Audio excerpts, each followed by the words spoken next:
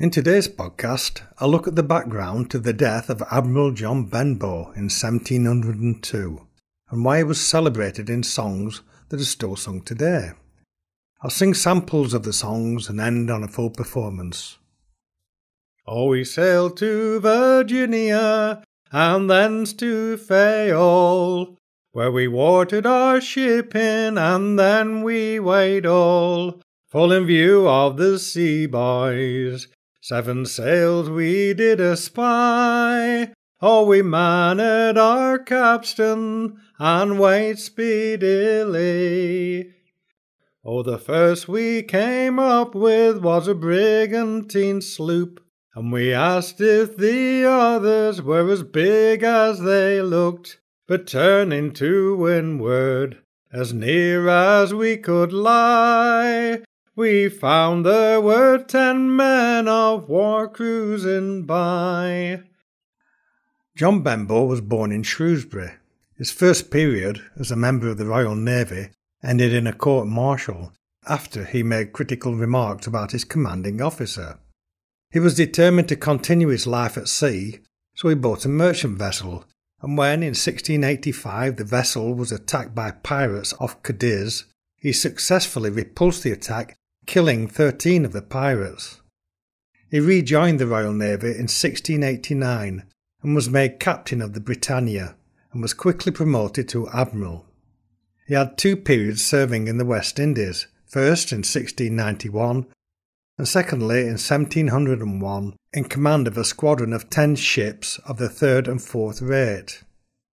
In May 1702, England was pulled into the European Wars of the Spanish Succession, which lasted from 1701 to 1714, which effectively allied England to the Dutch against the French in an argument about who should succeed as the Spanish king.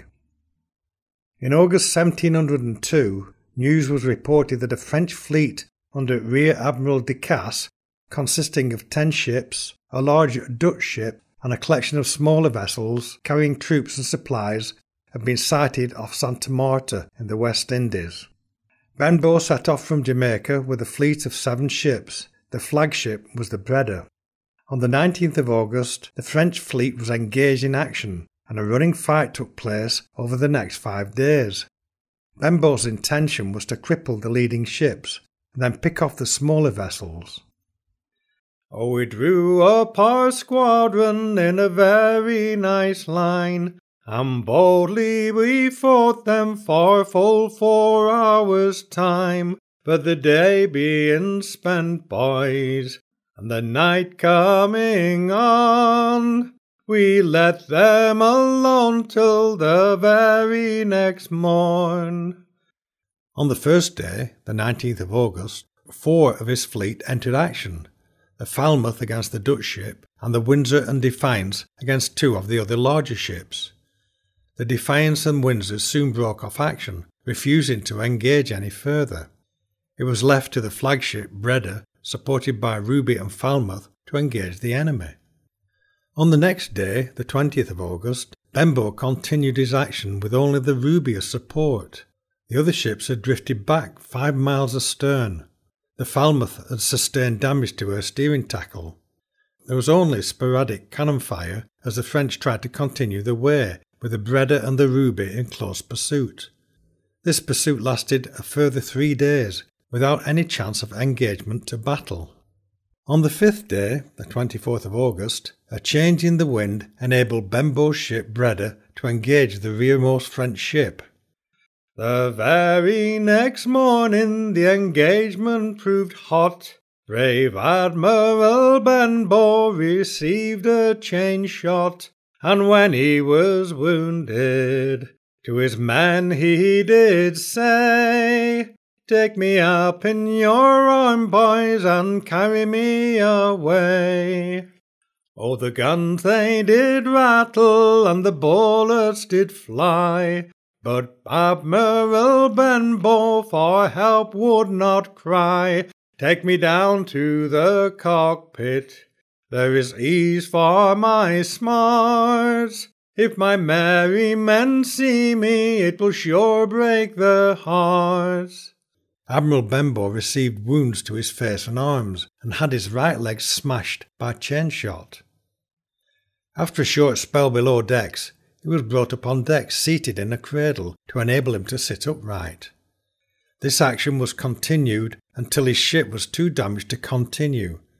The opponent's ship was damaged beyond repair.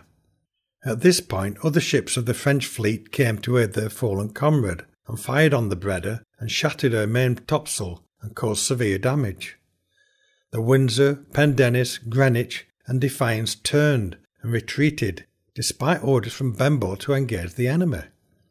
Benbow called his captains on board for a conference with the idea to continue action against the French fleet, but they refused, stating the French were too strong and that further action was futile.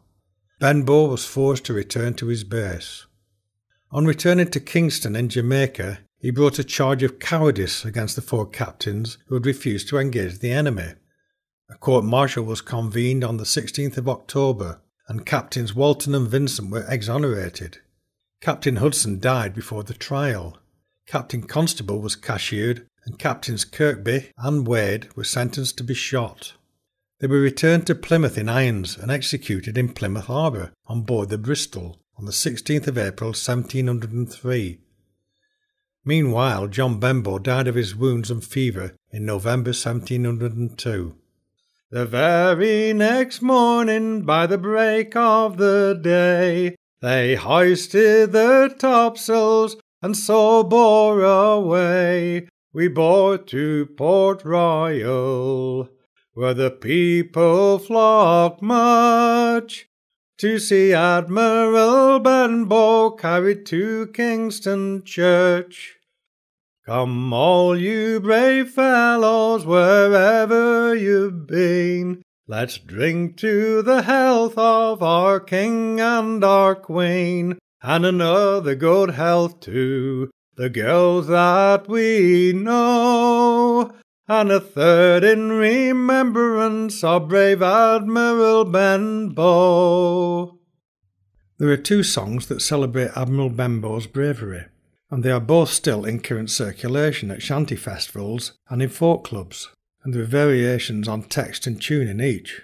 Both versions were printed in 1858 in William Chappell's collection, The Popular Music of Olden Times. First of all, I'll look at the death of Admiral Benbow. The earliest printing that I can find was in 1783, in Fielding's Vocal Enchantress. This has the strange opening lines of, "We sailed from Virginia, then to New York, where we watered our shipping, and so weighed for Cork." It's clearly written by someone who was neither a sailor nor knew the actual story of Benbow. This set of words was used in the broadside printings of the song. The version printed in Chappell's Popular Music of Olden Times has the more familiar "We sailed from Virginia, then to Fayal," and here again, the locations do not make any sense. The Virginia Cape is near to Chesapeake, north of New York, and Fayal is in the Azores. It is probable that the writer was confusing Benbow's battle with the later battle. The version in Chappell's collection has remained fairly consistent in all of the collected versions. This is probably because the song was regularly reprinted on song sheets into the 20th century. It was later published in the National Songbook and its revised editions, used in schools and front parlours throughout the first half of the 20th century. The other song is Admiral Benbow. According to William Chappell, it's also known as the Brother Tar's song, because he rose from being a common sailor to the rank of admiral. The tune and its variants have been used for other songs such as Captain Kidd and Jack Hall. I'll end this podcast with a full version of Admiral Benbow. Come all you sailors bold, lend an ear, lend an ear. Come all you sailors bold, lend an ear. It's of our Admiral's fate, brave Benbow called by name. He fought all on the main, you shall hear, you shall hear. Brave Benbow he set sail, for to fight, for to fight. Brave Benbow he set sail, for to fight. Brave Benbow he set sail with a fine and pleasant gale, but his captains they turned tail in a fright, in a fright. Says Kirby unto Wade, I will run, says Kirby unto Wade, I will run. I value not disgrace, nor the losing of my place. My enemies I'll not face, with a gun, with a gun. 'Twas the Ruby and Benbow, fought the French, 'twas Ruby and Benbow, fought the French. And there was 10 in all, poor souls, they fought them all, they valued them not at all, nor the noise, nor the noise. It was our Admiral's lot, with chain shot, it was our Admiral's lot, with chain shot. Our Admiral lost his legs, and to his men he begs. Fight on, me boys, he says, 'tis my lot, 'tis my lot.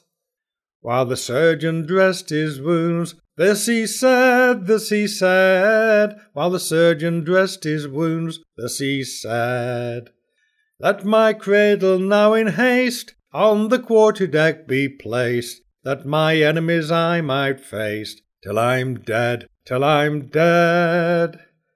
And there bold Benbow lay, crying out, and there bold Benbow lay, crying out.